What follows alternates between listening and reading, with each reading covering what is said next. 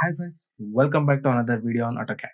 This is a very special video and I am very excited to share with you the system specification of latest release of AutoCAD software, AutoCAD 2022.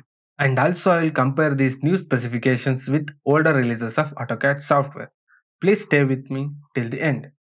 Mainly we will concentrate on six things. First one is operating system.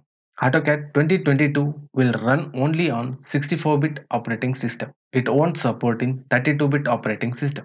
Second one is processor. Minimum we need 2.5 to 2.9 GHz speed processor to run an AutoCAD software. For a better performance, you should go for 3 plus GHz speed processor. Third one is RAM. Minimum we need 8 GB of RAM, but Autodesk will recommend us to go for 16 GB. Fourth one is display resolution. It will run in any resolution windows, but Autodesk will prefer us to go for 1920 into 1080 with true color displays. And also it will support in 4K resolution display with suitable display cards. Fifth one is display card. That means graphics card. Minimum we need 1 GB of graphics card, but Autodesk will recommend us to go for 4 GB graphics card. Sixth one, disk space. That means free space available in the hard disk where we are installing our AutoCAD software. Minimum we need 10 GB of free space in our hard disk. And finally, this is the comparison of latest 3 releases of AutoCAD software.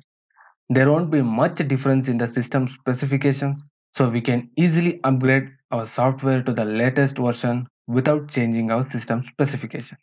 If you are planning to purchase a new PC or a laptop for dedicated AutoCAD usage, you should go for Intel Core i5 processor with 3.7 GHz speed with 4 GB graphics card of Nvidia or AMD make, and with 16 GB RAM will give us a better performance of AutoCAD software. I hope these informations are very useful for AutoCAD software users.